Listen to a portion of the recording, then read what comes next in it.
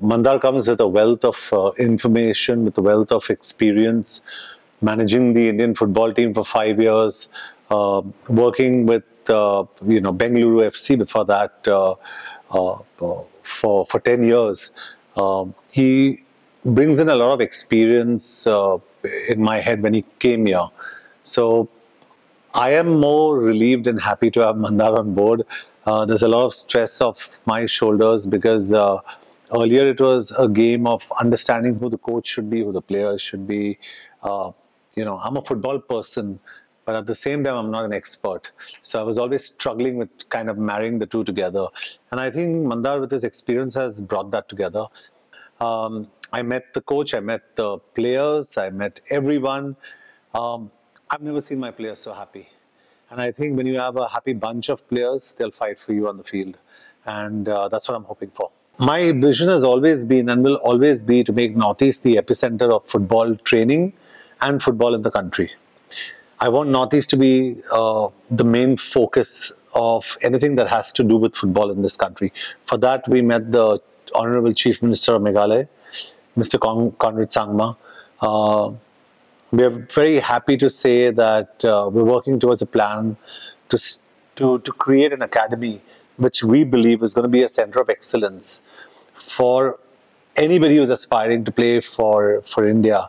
And we're hoping that this center of excellence becomes so good that we have people from the entire Southeast Asia region who will come here and train with either our Spanish, Portuguese coaches everywhere.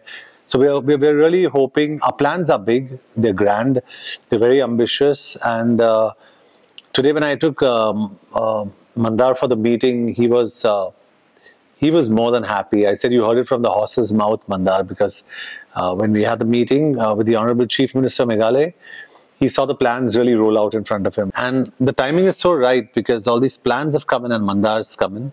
So we're setting everything together, and I see a very bright future for Northeast United FC and for football in the region.